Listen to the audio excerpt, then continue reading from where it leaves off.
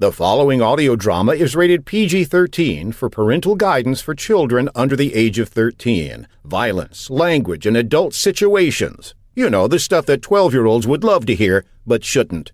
May apply.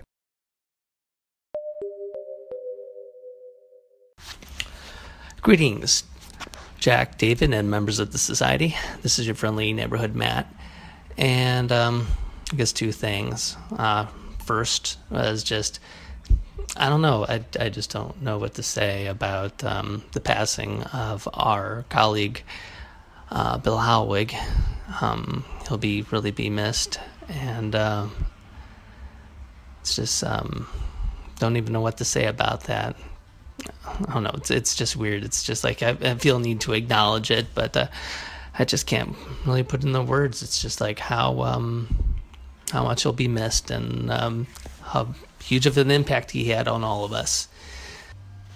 Second thing I wanted to say was just I wanted to comment just how amazing it was that when you guys posted the audio drama 8 based off the real life events of Prop 8 in California, and just how important it was that story is told, and people just need to know. It's just like it doesn't affect anybody else. You know, people just want to have families, and they want to love each other and take care of each other, and it shouldn't matter who they love. I guess that's all. It's been kind of heavy couple of weeks, so hoping for something maybe a little bit lighter in the future that I can call in about. So keep on casting, and I'll talk to you guys later. Bye.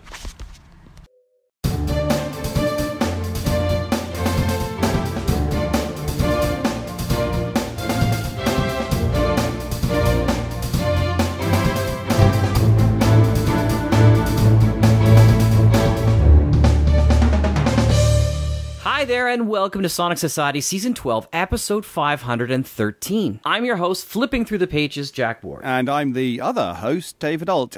Jack, is this really the right time to be reading? Well, David, I've been poring over my books lately and thinking about all the words that have been written, and most of it lost. Oof. I've always wanted to have a TARDIS so I could go back in time with a photocopier and get to work on the Library of Alexandria. Yes, and we didn't manage to do that when we had the tortoise, after all.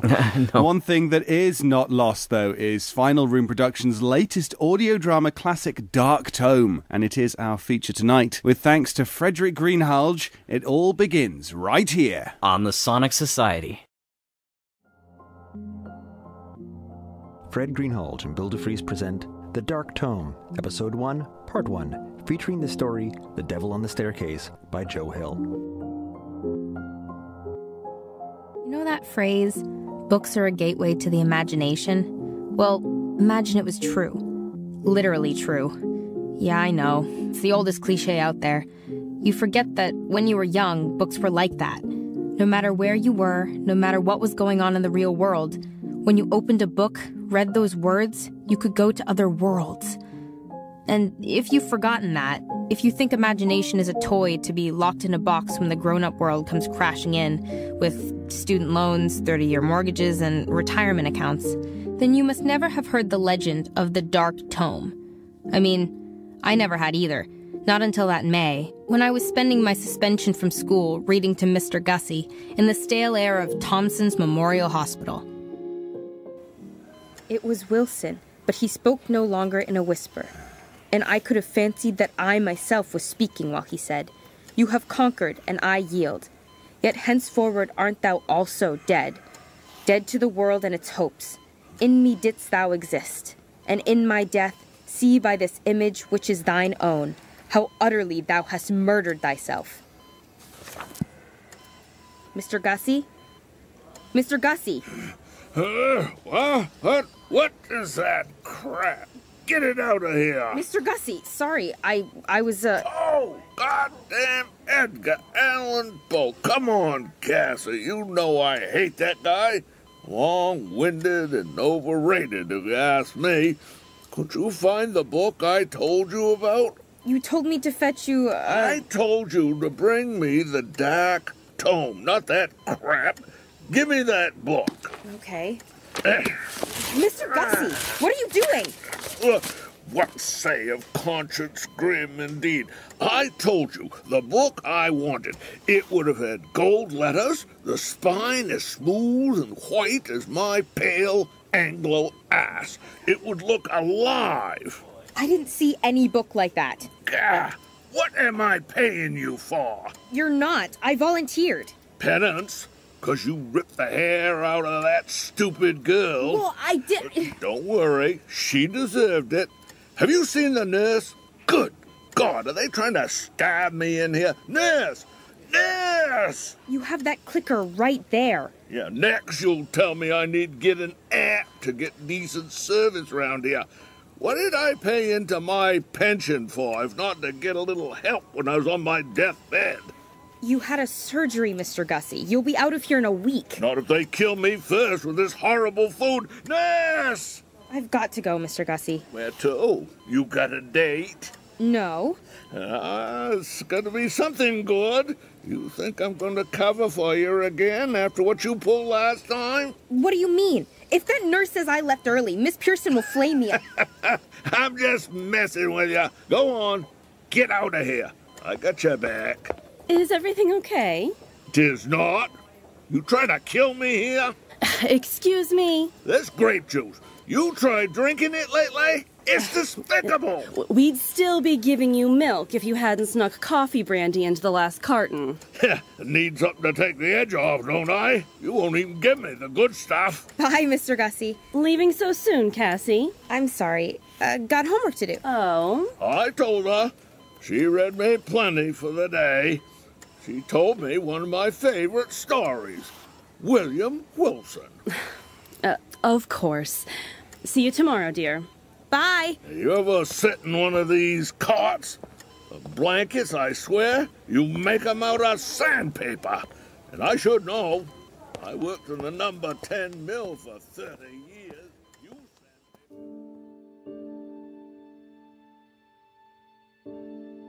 But of course, I didn't have any homework to do. I'd been kicked out of school for 2 weeks already. But I didn't go home either. I couldn't. My mom would be with him, drinking, and things got bad when they got drinking. So that left me with Mr. Gussie's bookshop. The spare key was tucked away in the brass bell outside, next to the plexiglass poster of Stephen King's Misery. It was that poster and the strange mummified hand next to it, Mr. Gussie said it was a monkey's, that kept most of the local kids out of that place. They made up stories and dared each other to go in, swipe a book. Some said there was a time, maybe 30 years ago, when a kid went in and never came out again. I never believed stories like that. The place was filled with paperback novels, stacks of them, with bone-like creases on their spines. Names like Kuntz, Matheson, Bradbury. You'd walk past those, worried Section Z for zombies would fall on your head. Whoa. To get to the antique wooden desk in the back. Pull back the creaky leather chair, roll up the thrift shop rug, and lift the trap door. Go down to the basement, where the walls got wobbly. Cobwebs. Down here, no one ever bothered me. I could have my blanket and curl up with a book and be taken away. There were plenty to choose from. Hardcovers, some with a film of dust you could write your name in, ran near to the ceiling. But there was only one book that really mattered. The Dark Tome. Of course, I already knew about the book. He had told me where to find it with impeccable instructions. I had already picked it up, felt the spine that rumor said was stitched from the skins of murdered babies. I had opened it long enough to read a few words and feel how, as the words parted my lips, the book's lettering faintly glowed, and the must of the basement faded away for the smell of salt from distant seas. Mom and school and Mr. Gussie and that gossipy bitch Kathy Skillings faded into nothingness. Last time I'd opened it, I'd shut it immediately. But now, I was ready. I opened The Dark Tome. Okay. The Devil on the Staircase by Joe Hill. It goes, I was born in Sulle Scale, the child of a common bricklayer. The village of my birth nested in the highest, sharpest ridges, high above Positano, and in the cold spring, the clouds crawled along the streets like a procession of ghosts. It was 820 steps from sulle scale to the world below. I know. I walked them again and again with my father, following his tread from our home in the sky and then back again.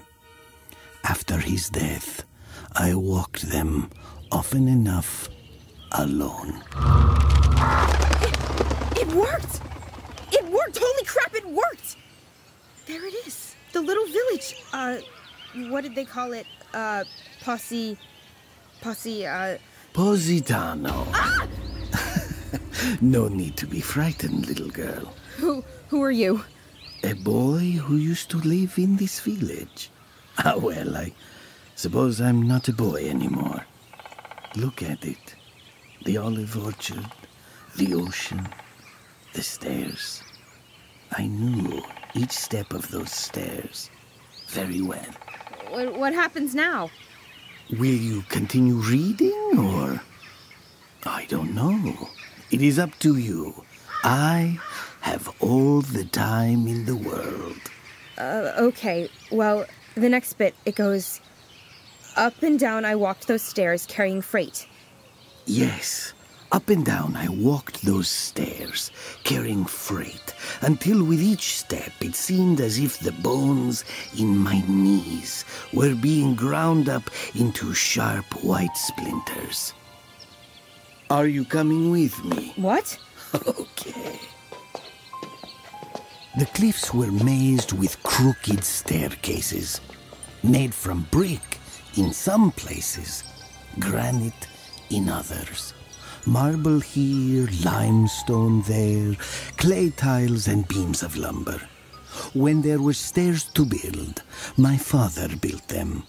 When the steps were washed out by spring rains, it fell to him to repair them. For years he had a donkey to carry his stone. After it fell dead, he had me. I hated him, of course.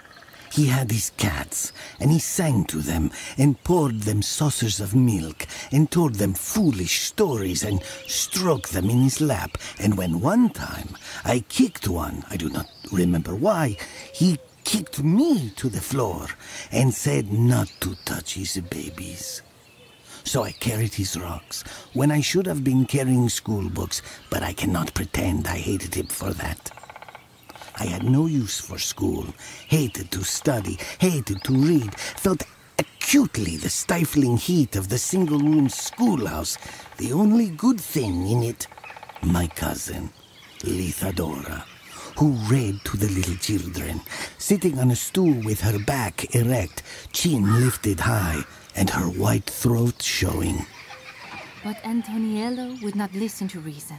He made sure the king would kill Cienzo for his fault and said, "Don't stand here at risk of your life, but march off this very instant, so that nobody may hear a word, new or old, of what you have done. A bird in the bush is better than a bird in the cage. Here is money." She's lovely. Yes, I thought so too. I often imagined her throat was as cool as the marble altar in our church, and I wanted to rest my brow upon it as I had the altar. How she read in her low, steady voice, the very voice you dream of calling to you when you're sick, saying you will be healthy again, and know only the sweet fever of her body.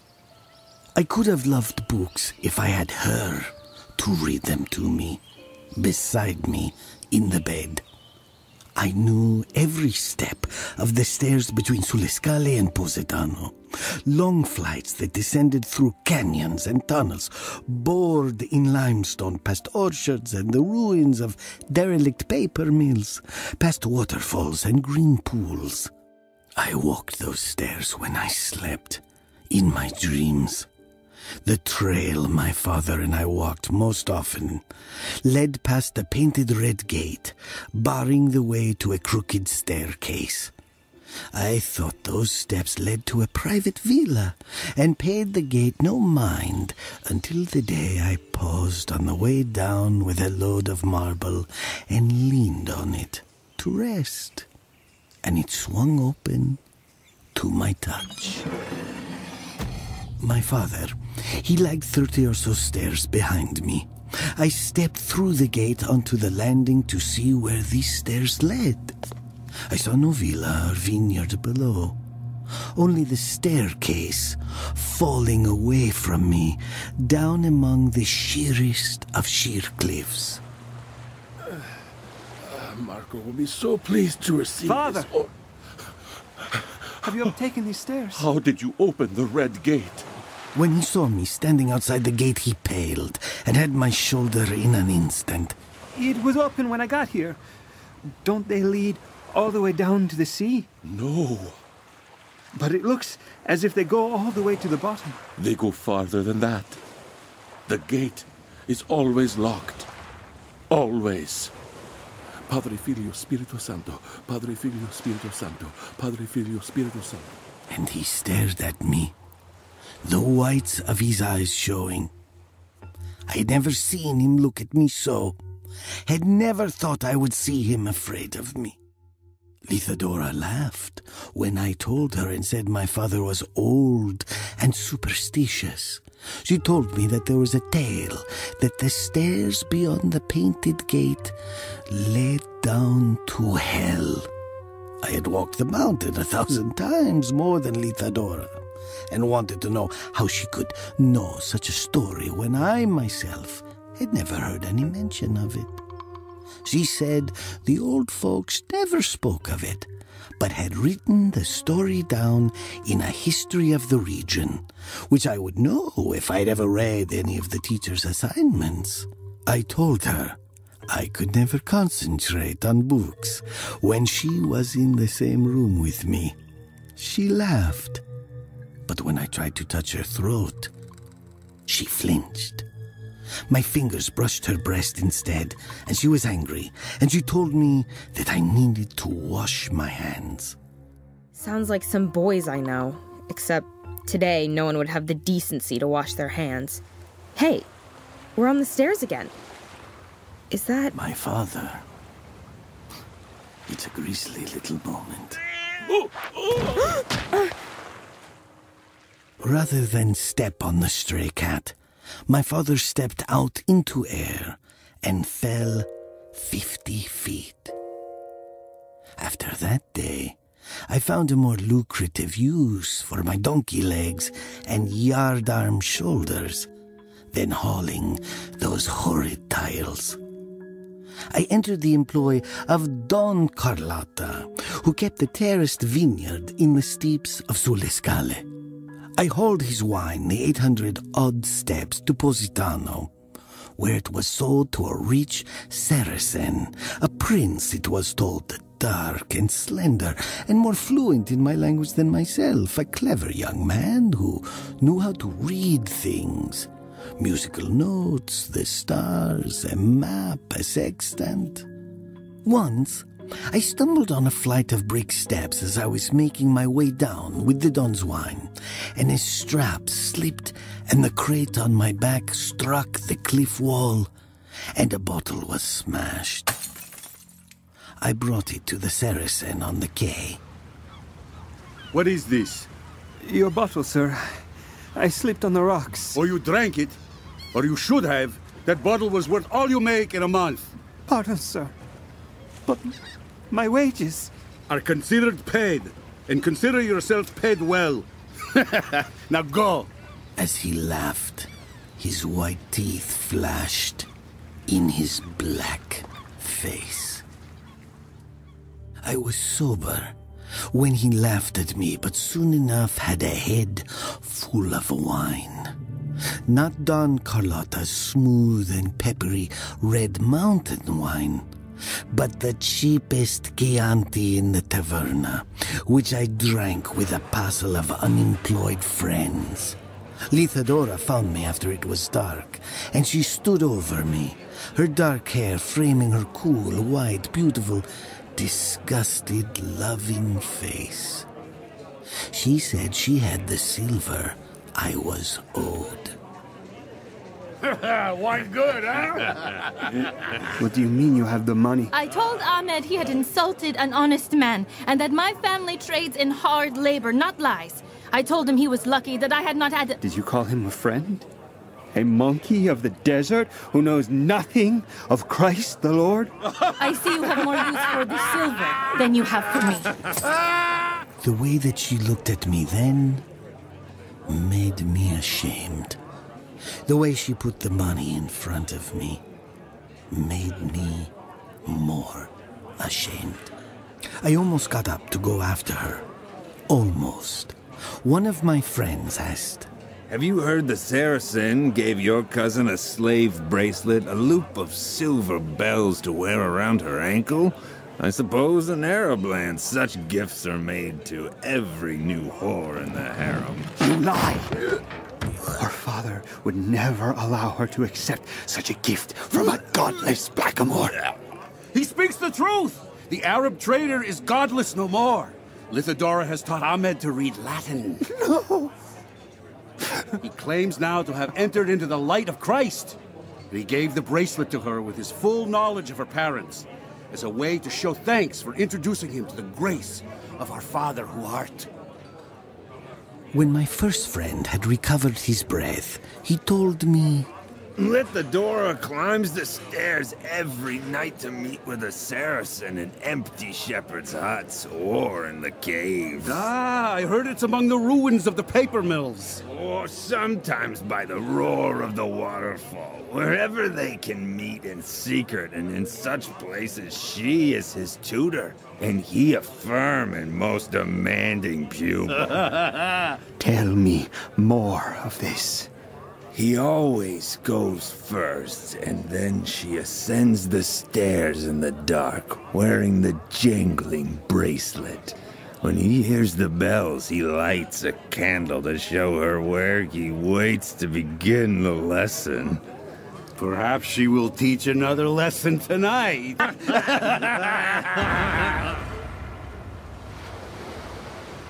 We're on the cliffs again. What are we doing here? It's cold. I was so drunk. I set out for Lithadora's house with no idea what I meant to do when I got there. I came up behind the cottage where she lived with her parents, thinking I would throw a few stones to wake her and bring her to her window. But as I stole toward the back of the house, I heard a silvery tinkling somewhere above me. She was already on the stairs and climbing into the stars with her white dress swinging from her hips and the bracelet around her ankle so bright in the gloom. My heart thudded, a cask flung down a staircase. Doom, doom, doom, doom. I knew the hills better than anyone, and I ran another way, making a steep climb up crude steps of mud to get ahead of her, then rejoining the main path up to Sulescale. I still had the silver coin the Saracen had given her, when she went to him and dishonored me by begging him to pay me the wage I was properly owed. I put his silver in a tin cup I had and slowed to a walk and went along shaking his Judas coin in my old battered mug. Such a pretty ringing it made, in the echoing canyons, on the stairs, in the night high above Positano, and the crash and sigh of the sea as the tide consummated the desire of water to pound the earth into submission. At last, pausing to catch my breath, I saw a candle flame leap up off in the darkness. It was in a handsome ruin, a place of high granite walls matted with wildflowers and ivy. A vast entryway looked into a room with a grass floor and a roof of stars, as if the place had been built not to give shelter from the natural world, but to protect a virgin corner of wilderness from the violation of man. Then again, it seemed a pagan place, the natural setting for an orgy hosted by fauns with their goatee hooves, their flutes, and their furred cocks. So the archway into that private courtyard of weeds and summer green seemed the entrance to a hall awaiting revelers for a private bacchanal. He waited on spread blanket with a bottle of the Dome's wine and some books, and he smiled at the tinkling sound of my approach, but stopped when I came into the light. A block of rough stone, already in my free hand. You have come. Yes. No!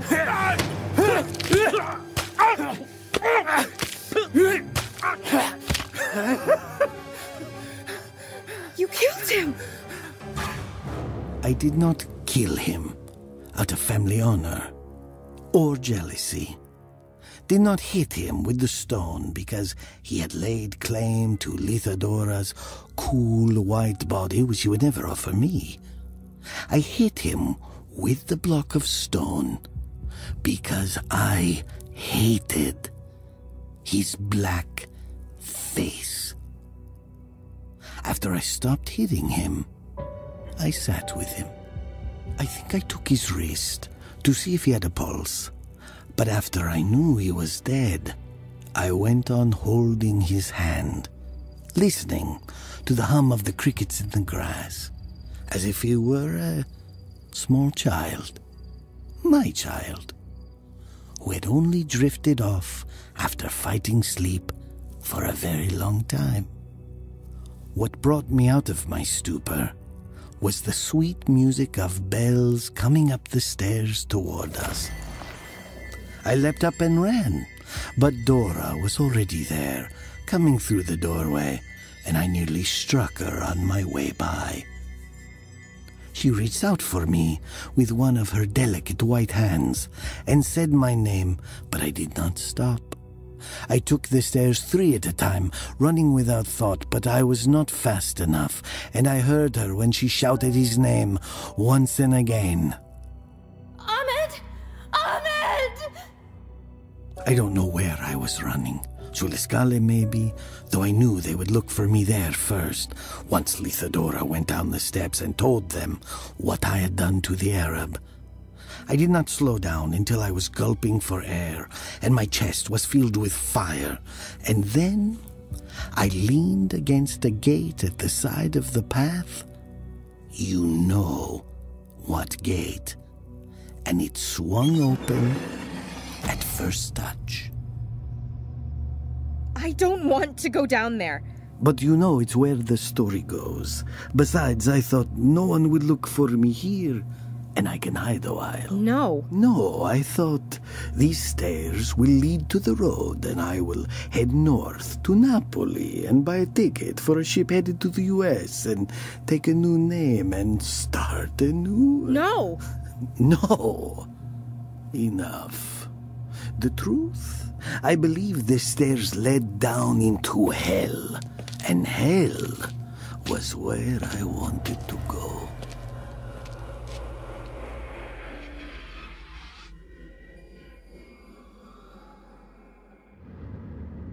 See how the steps are first of white stone? Soon they grow sooty and dark. And see all those other staircases? How they merge with this one? It's quite a mystery. Or it was then. I had walked all the flights of stairs in these hills, except for this one. And I couldn't think for the life of me where those other staircases might be coming from. I remember it quite clearly. The forest around me had been purged by fire in the not-so-far-off past, and I made my descent through stands of scorched, shattered pines, the hillside all blackened and charred. Only there had been no fire on that part of the hill. Not for as long as I could remember. The breeze carried on it an unmistakable warmth. I began to feel unpleasantly overheated in my clothes.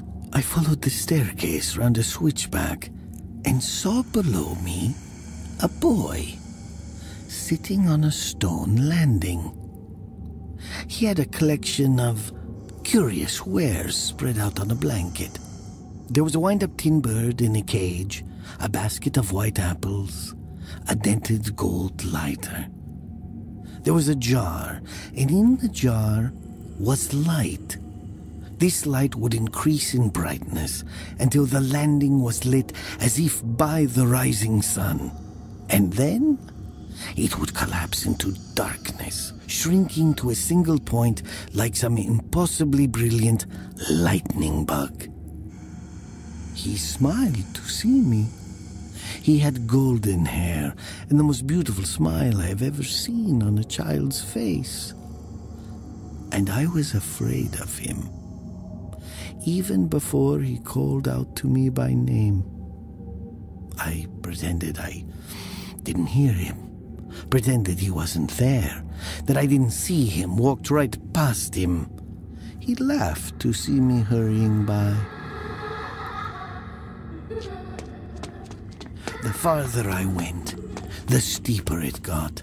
There seemed to be a light below, as if somewhere beyond a ledge, through the trees, there was a great city on the scale of Rome, a bowl of lights like a bed of embers. I could smell food cooking on the breeze. If it was food, that hungry-making perfume of meat charring over flame. Voices ahead of me, a man speaking warily, perhaps to himself, a long and joyless discourse. Someone else laughing, bad laughter, unhinged and angry. A third man was asking questions. Is a plum sweeter after it has been pushed into the mouth of a virgin to silence her as she is taken? And who will claim the child made from the rotten carcass of the lamb that laid with the lion, only to be eviscerated? And so on.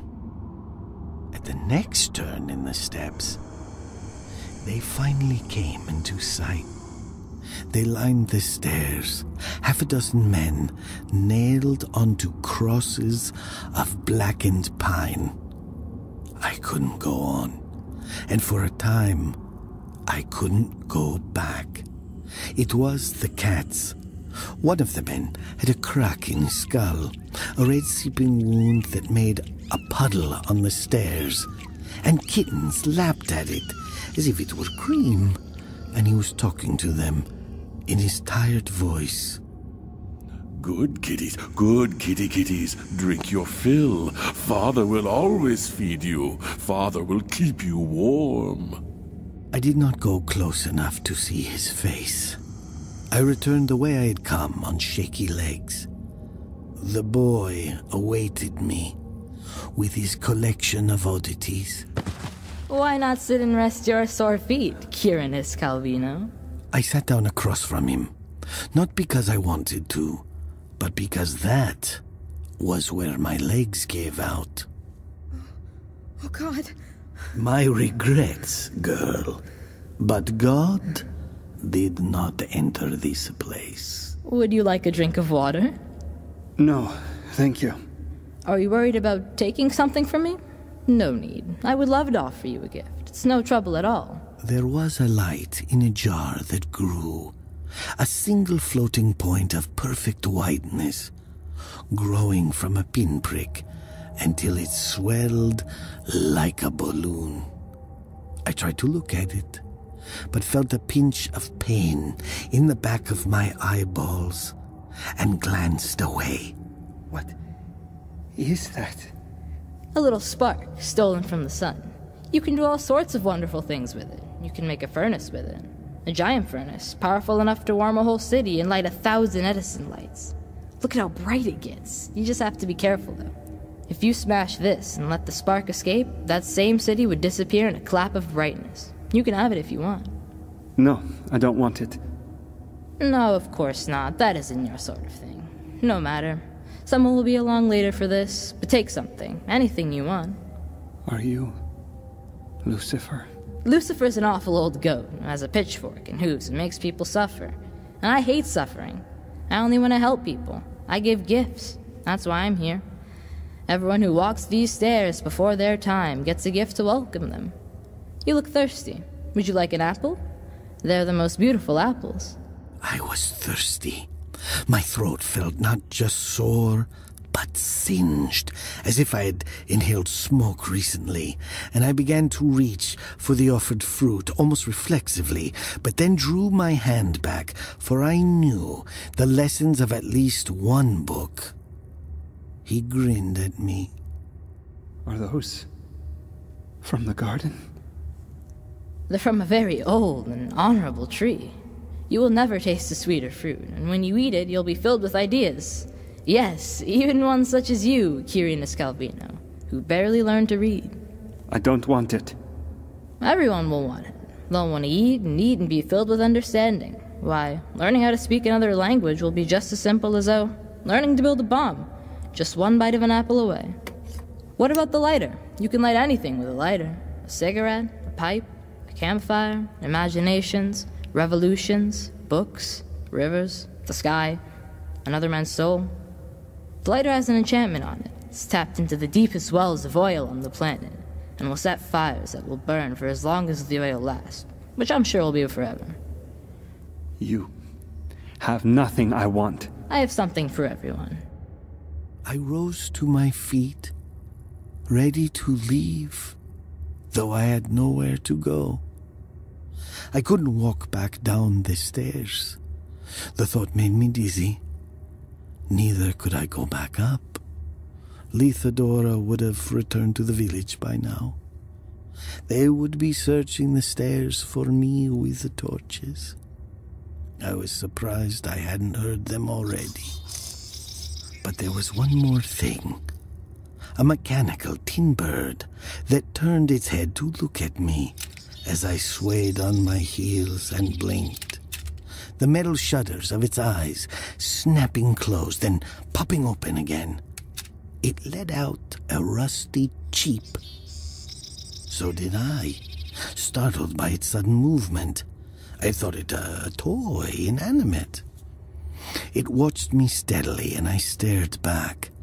I had, as a child, always had an interest in ingenious mechanical objects, clockwork people who ran out of their hiding places at the stroke of noon, the woodcutter to chop wood, the maiden to dance around. The boy followed my gaze and smiled, then opened the cage and reached in for it. The bird leaped lightly onto his finger. Ah. This bird sings the most beautiful song. It finds a master, a shoulder it likes to perch on. Sings to this person for the rest of its days. The trick to making it sing is to tell a lie. The bigger the better. Feed it a lie and it will sing to you the most marvelous little tune. People love to hear its song. They love it so much they don't even care they're being lied to. He's yours if you want him. I don't want anything from you. You see? Likes you. It looks rather nice on your shoulder. I can't pay. You've already paid. Then he turned his head and looked down the stairs and seemed to listen. I heard a wind rising. It made a low, soughing moan as it came through the channel of the staircase, a deep and lonely and restless cry. The boy looked back at me. Now go, go, go, go. I hear my father coming. That awful old goat. I backed away, and my heels struck the stair behind me. I was in such a hurry to get away, I fell sprawling across the granite steps. The bird on my shoulder took off, rising in widening circles through the air. But when I found my feet, it glided down to where it had rested before on my shoulder, and I began to run back up the way I had come. I climbed in haste for a time, but soon was tired again and had to slow to a walk. I began to think about what I would say when I reached the main staircase and was discovered. I will confess everything and accept my punishment, whatever that is. I fell silent, though, as I reached the gate, quieted by a different song not far off. A girl sobs. I listened, confused, and crept uncertainly back to where I had murdered Lithadora's beloved. I heard no sound except for Dora's cries. No men shouting. No feet running on the steps. I had been gone half the night, it seemed to me, but when I reached the ruins where I had left the Saracen and looked upon Dora, it was as if only minutes had passed. I came toward her and whispered to her, afraid almost to be heard.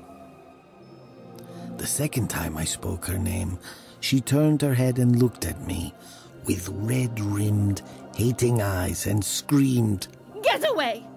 I wanted to comfort her, to tell her I was sorry. But when I came close, she sprang to her feet and ran at me, striking me and flaying at my face with her fingernails while she cursed my name.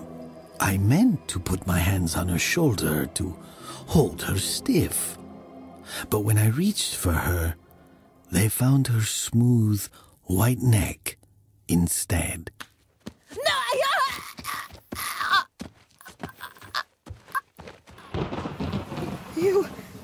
You killed her! All for... Her father and his fellows and my unemployed friends discovered me weeping over her, running my fingers through the silk of her long black hair. Her father fell to his knees and took her in his arms, and for a while the hills rang with her name over and over again. What happened here? The Arab. That monkey from the desert, he did this. He lured her here, and when he couldn't force her innocence from her, he throttled her in the grass. And I found them, and we fought. I killed him with a block of stone. Oh, poor Lithodora. Take faith. We will avenge her. I held Lithodora in my arms as we walked down the steps. As we went on our way, the bird began to sing again.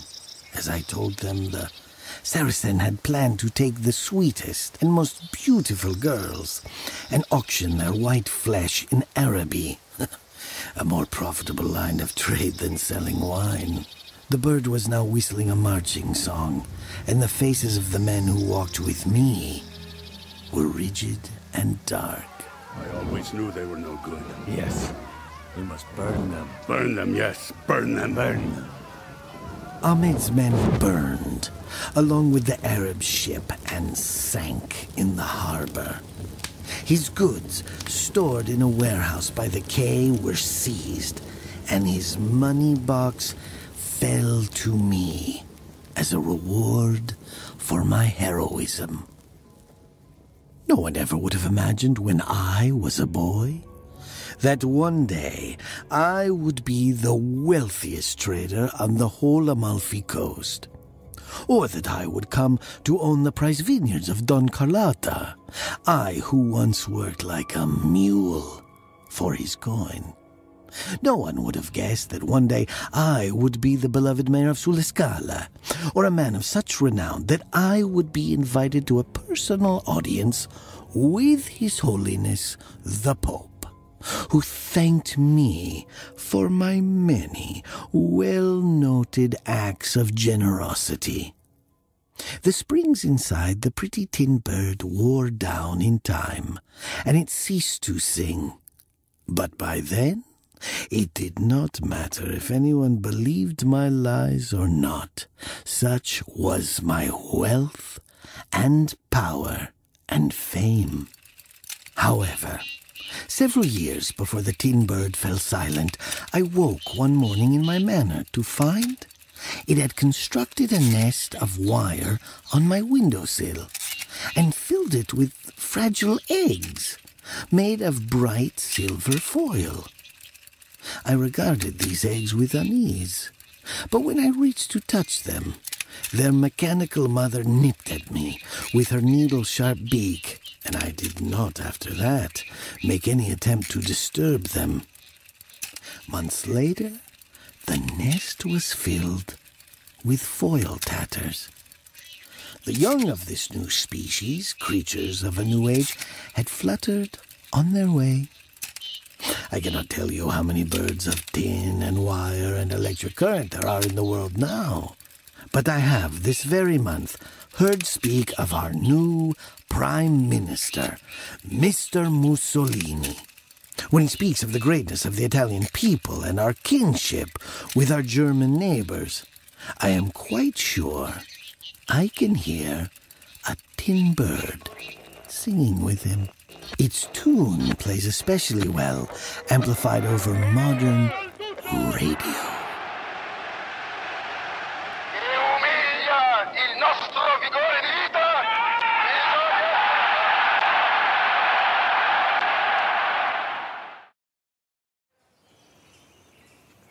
Oh, where are we now? Ah, the villa. Would you like to come in? No. You see, I don't live in the hills anymore. It has been years since I saw sulle scale. I discovered, as I descended at last into my senior years, that I could no longer attempt the staircase. I told people it was my poor, sore old knees. But in truth, I developed a fear of heights.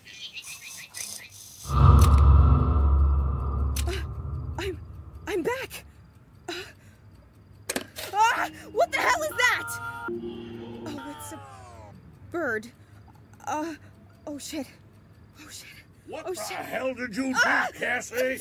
Mr. Gussie, what the hell are you doing here? Well, it's my bookshop. You're supposed to be in the hospital. I figured you might be getting back to mischief. No boy, no school, no home to go to. You weren't sneaking off to smoke pot with the big kids, were ya? No, you were dabbling in something a lot more dangerous. You should have told me. I did tell you.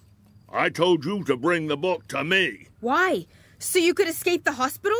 You seem perfectly capable of doing that without the book. No. I need it so I can find them. Wait, what? No, Mr. Gussie. You need to help me, Kasey. They're gone from this world, but I think with the Dark Tome, I might be able to find them. I can't do it by myself.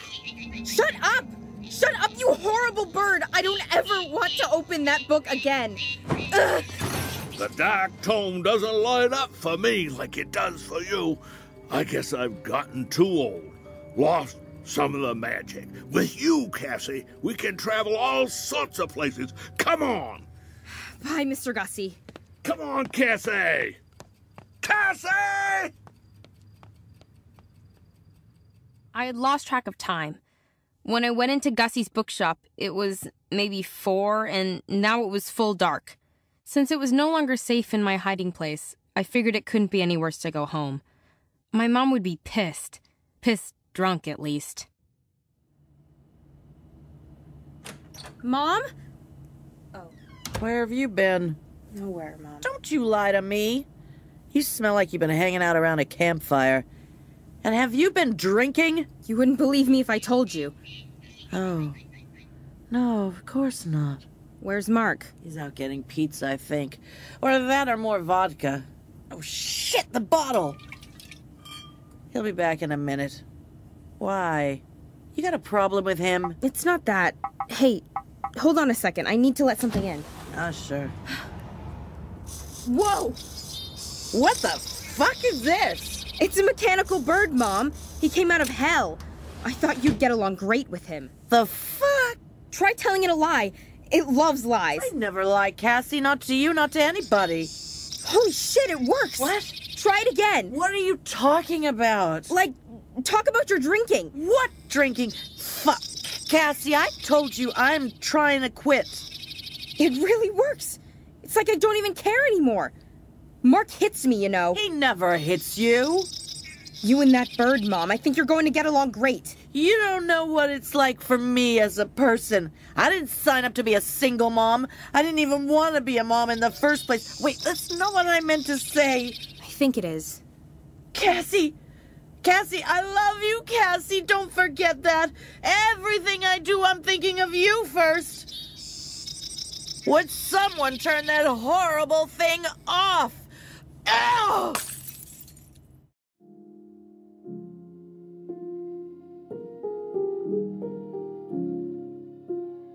I got in my room, and I didn't start crying like I thought I would. Instead, I found myself thinking of the Dark Tome. I started thinking about Mr. Gussie, and most of all, I started thinking about that damn bird. I closed my eyes, and the sound of those seaside cliffs kept coming back to me. I stared at the ceiling, and the shadows looked like the charred trees on the staircase to hell. I heard cars on the street outside, and I swore beneath them I could hear the laughing song of the mechanical bird. From my window, I could see all of Main Street, from the barber's to the furniture store to the unremarkable 2-story tenement on the corner. Gussie's. My window overlooked a fire escape, and my mom would be passed out in an hour if she wasn't already, and I didn't care what she had to say anyway. I opened the window, climbed out onto the rusty metal stairs, and headed to Gussie's again. I needed another story.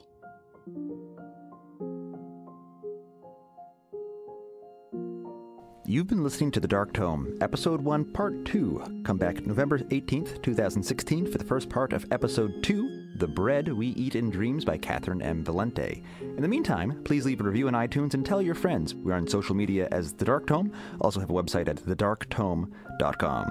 Today's story was The Devil on the Staircase by Joe Hill, adapted for audio by Fred Greenhalgh, produced by Fred Greenhalgh of Final Rune Productions and Bill Dufries of Mind's Eye Productions, dialogue editing by Grace Waldron, sound design by Rory O'Shea of Smash Sound Studios, cast members, Lily Thorne as Kasey, Tim Sample as Mr. Gussie, Brent Ascari as the narrator, Ian Carlson as Man, Jalen Wisey as Boy, Anna Gravel as Lithadora, Marie Stewart Harmon as Nurse, Christine Marshall as Mom, Eric Moody and Jay Piscopo as Bar Friends and Soldiers, Tom Alexander as Voice in Hell. Original score, February by Peter Van Riet. The Dark Tome is part of Wondery, a network of storytellers. Be sure to check out our sister podcasts, The Cleansed and Radiodrama Revival, also on Wondery. The Dark Tome is a co-production of Final Rune and Mind's Eye Productions. Learn more at thedarktome.com.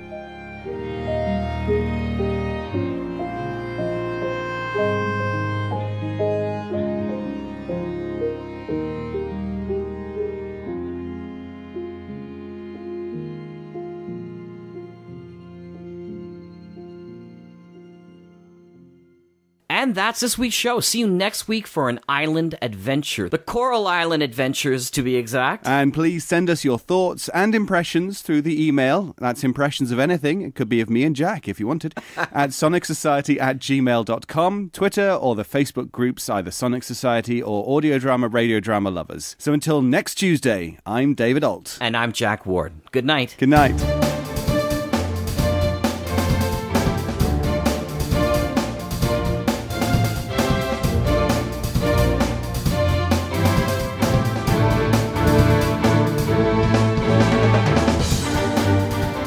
The Sonic Society is written and produced weekly by Jack J. Ward and David Alt, with original music by Sharon B. at sharonb.com. All features, interviews, and audio drama shorts are owned completely by their originators and provided to the Sonic Society by Creative Commons licensing. The Society itself originates from Halifax, Nova Scotia, Canada. Thanks for listening.